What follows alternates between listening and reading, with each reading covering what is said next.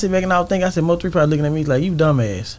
I done put you in position to get where you make millions, and you going back trying to help these niggas who don't want it.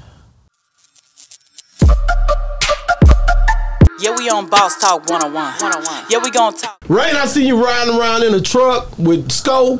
I don't know if you got a new podcast. I don't know what the hell going on. What was y'all doing? I just called it. I loved it though. I love the the behind the scene look. Like, okay, what is this nigga doing? It's something, I wake up and come up with something. It was hard. I like it. It's more to that. I took them to Oak Cliff. I took them to Deep Ellum. I rode around. Took them to the West End train station. What was this all in preparation of the Mo3 album anticipation? Yeah, I'll be waking up just trying to come up with something. Just trying to figure it out. Yeah, I got to make it go top 3 in the world. A lot of people are waiting to see. A lot of you made people wait on this album so long, and we don't want it to be an anticlimactic event. Yeah, the worst thing that happened to me is another rapper die, and they go to get them top 2 spots. Like DMX did that shit on me, and I don't need nobody else to do it. I think we go pass up right now. Sexy Red just took number 1. We're gonna be right there. We'll be neck and neck. Neck and neck. Yo, nah, for real. Man, I look at things from a whole different perspective when it come down to this music industry, man. And I be trying to figure out who's next in Dallas, man. You give me all my insight a lot of time on the new cats. What do you see in Dallas right now? Don't go off, because I'm telling you, they watching you. They want to hear what you got to say about this Dallas movement. Man, you got them drill niggas. You got the drill niggas. You got, the Z nerds in Montana. I think Sean Cotton artist, 4 Ants, he go past all of them up quick. He out of Dallas? Yeah, out of Dallas. And I think Motion Chavo go past them up too. That's the one I just signed. I don't want to deal with no more black artists. No more niggas. But I thought you still got my boy, don't you? Who? My boy. Bumpy? Yeah. Bumpy cool. Bumpy just don't work hard. What you mean he don't work hard? Man, listen, where I came up to the conclusion is I can't want it more than the rappers. And that's every rapper that I've been around since Mo3 died. I've been trying to push them to be stars when they gotta want to be stars. Well, ain't no way I do more interviews than them and put out more content than them and stay relevant when they actually the artists. So if I gotta call your phone 2 or 3 times a month and 2 or 3 times a week and say, post this or go do an interview or shoot a video, drop this, you don't want to be no star. And I've been forcing it. Ever since Mo3 died, every rapper I ever had, I lost $300,000 to Baby C trying to force him to be a star. You know what I'm saying? No, I lost 100,000 trying to force him to be a star. So at the end of the day, I'm not finna force nobody to be a star no more. Like I can't want it more than you. When God don't bless me, I sit back and I think I said Mo3 probably looking at me like, you dumbass. I done put you in position where you make millions, and you going back trying to help these niggas who don't want it.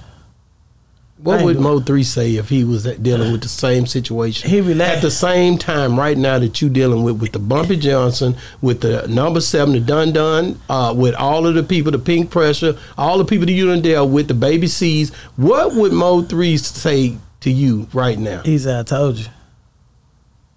He told me. I'm the reason why he signed Dun 7. He said, I told you. And I wish I could tell him too. All the time you buy them chains for people and you did this, do that. We did that for nothing. Wow. You know what I'm saying? So, I don't think I want right now is Mexicans. I like the Mexican rappers. They loyal. And they on time. Nigga, I watched for the Money Man concert. I told Sean said, can my artist come with you? I was like, yeah. I said, be here. Sean said, what time you walking in? I said, 8 o'clock. Sean told him to be there at 7:30. Right? I came late. On the way there, I rolled down Harry Hines for no reason. I caught a flat on Harry Hines. I'm riding around Harry Hines with a flat tire. So I'm sitting there saying, I'm too old for this shit. I'm at the tire shop with Harry Hines. The dude's calling me. I FaceTime, turn the camera on like, bro, I got a flat. He's like, okay. I didn't get there for 2 hours later. That boy sat in the car and waited on me 2 hours later. One of my artists, I told him, meet me at 8 o'clock. He told me, man, I ain't gonna make it there till like 9. Then he showed up with a whole bunch of niggas. That Mexican came too deep. 2 or 3 people. And then I told him we ain't gonna let him perform because we came late. That's okay, bro. We'll get him next time. I fuck with it. Wow. Wow. I know why Mexican OT. I went to Houston. Me and Mexican OT were talking on the phone a couple times, but not really. I seen him. He turned around. Rainwater gave me a hug and you want some liquor and you want this and you want that. And it's a huge club. Only 15 people in the club. 10 with him and 5 on the next. Nobody showed to the club. He started DJing, having a good time. So I sitting there saying, maybe God tell me to stop fucking with these niggas. Rain, every nigga ain't the same nigga. I ain't fucking with no more rap artists. I don't think that's the way to look at it. Man, yes, you gotta want it. You can't set up and just maybe you judge gotta keep going everybody through out all one of the nigga bad apples messing before you up. can find one good. Yeah. But I ain't got time to go through it no more. I found it. I like a Mexican artist. I'm gonna blow one up. Now I'm gonna take them to Trailer Village. We gonna do because it's free every week shit to promote. It's the easiest thing to promote. We up here worried about niggas who beefing with each other, killing each other. You can't go on this side of town. He can't go on this side of town. When these people here are together and they want it. They want it more than us. We have been around this hip hop for so long, getting free fucking money, and now niggas is comfortable. Niggas ain't hungry no more.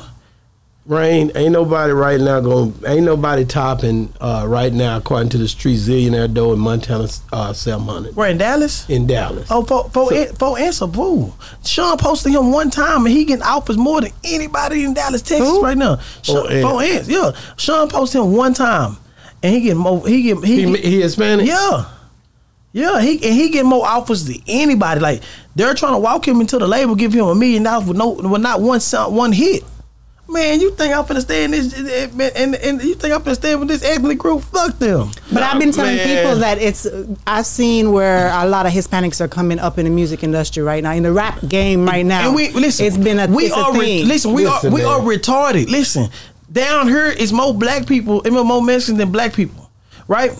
Mexican OT and D-Baby going for 50,000. Mexican OT going for 40,000. Our top rapper, Big X, going for 30,000, 20,000 less.